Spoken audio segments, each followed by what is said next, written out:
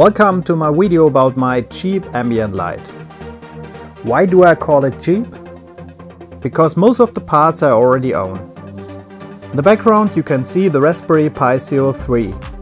I used that Raspberry Pi to run OSMC and Kodi.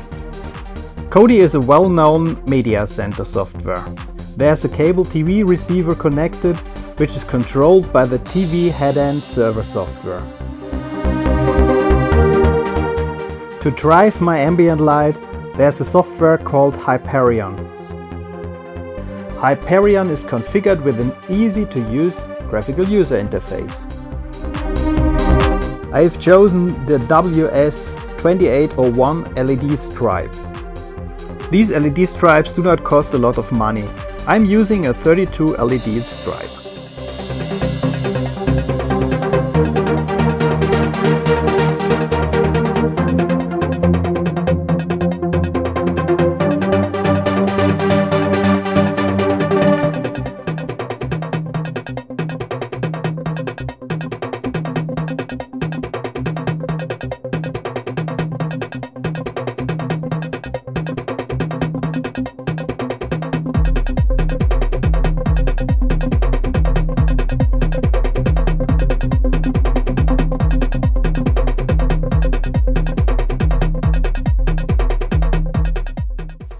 The LED stripe is powered by a mobile phone charger.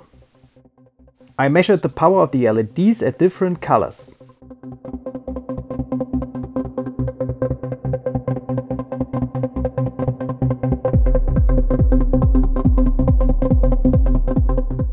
As you can see, with the white color we have the highest power reading.